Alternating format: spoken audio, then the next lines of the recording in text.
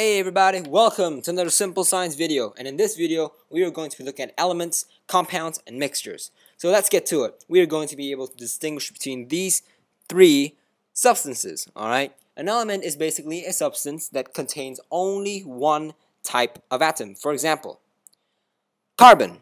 It only exists as carbon as diamond or as graphite. Alright, so it can exist as tetrahedral and hexagonal planar structures of only pure carbon, nothing else added to the structure, nothing else added to the substance. For example, nitrogen gas, that is a pure substance.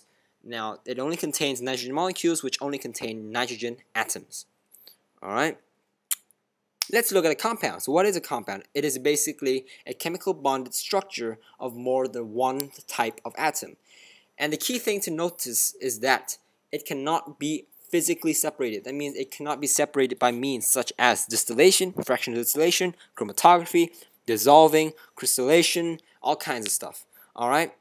So, and the key thing to note is that there's a constant ratio of bonded elements within the structure. That means for every water molecule, there is 2 hydrogen atoms and 1 oxygen atom. So basically there's a strict and constant ratio of bonded elements.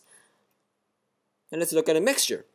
What is a mixture? It's a substance that contains 2 or more different substances. They're mixed but not chemically bonded. For example, nitrogen gas and water and neon and carbon dioxide form a mixture if we were to mix them together.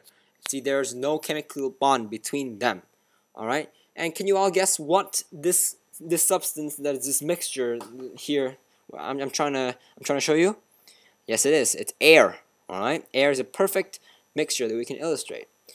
And they can be separated physically by the physical separation methods that I have briefly mentioned. And the prime example of a mixture is also an alloy. Alright?